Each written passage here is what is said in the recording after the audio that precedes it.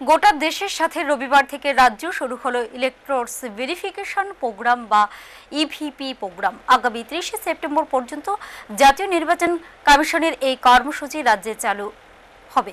এই কর্মসূচির মাধ্যমে ভোটাররা ঘরে বসে অ্যাপ ব্যবহার করে ভোটার তালিকায় থাকা নিজেদের ভুল তথ্য সংশোধন করতে পারবেন। রবিবার থেকে গোটা দেশে ইলেক্টরস ভেরিফিকেশন প্রোগ্রাম শুরু করেছে জাতীয় নির্বাচন কমিশন। ভোটার তালিকায় প্রকাশিত নাম বা অন্যান্য তথ্যের মধ্যে কোনো ভুল থেকে থাকলে এই ইভিপির মাধ্যমে ঘরে বসে মোবাইল টিপে তা সংশোধন করতে পারবেন। এদিন গোটা দেশের সাথে রাজ্য জাতীয় নির্বাচন কমিশনের এই কর্মসূচি আনুষ্ঠানিকভাবে শুরু হয়।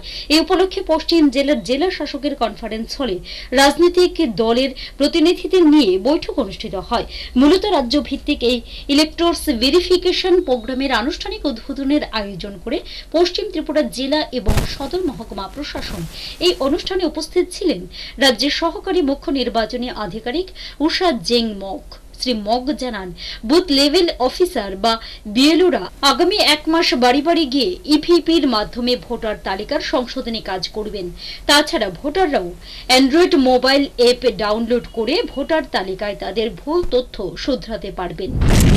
আমাদের এটা লঞ্চিং প্রোগ্রাম মানে আজকে থেকে শুরু হচ্ছে, সেটা হলো ইভিপি। আপনারা বোর্ডে দেখেছেন যে ইলেক্ট্রাল ভেরিফিকেশন প্রোগ্রাম, এটা আমাদের স্টেটে আজকে শুরু করছি।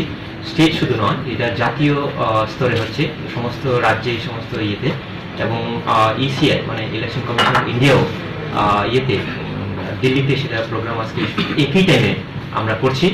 এবং আমাদের স্টেটেও সমস্ত এসডিএম অফিস বা তাদের ইয়েগুলিতে বুথ লেভেল পর্যন্ত এবং ডিএম অফিসেও সেই প্রোগ্রামগুলি আমরা আজকে শুরু করছি। যেটা 1 মাস ব্যাপী, মানে আগামী 30 তারিখ পর্যন্ত সেই প্রোগ্রামগুলি চলবে। সমস্ত বুথ লেভেলে যে বুথ লেভেল অফিসার যারা আছেন তারাও এইগুলির ব্যাপারে মানে কারোর নাম ভুল আছে কিনা, কারোর বাবার নাম, কারোর বয়সে সব ধরনের তারা এখন শুধু আমরা বিএলও নয়, তারা নিজেরাও সিএসসি সেন্টার, আপনার common centre, common service centre যেটা স্পেশালিস্ট সেন্টারগুলি, সেগুলোর মাধ্যমে করতে পারেন। মানে আমাদের অ্যাপ আছে, সেই অ্যাপের মাধ্যমে তারা এইগুলি করতে পারে।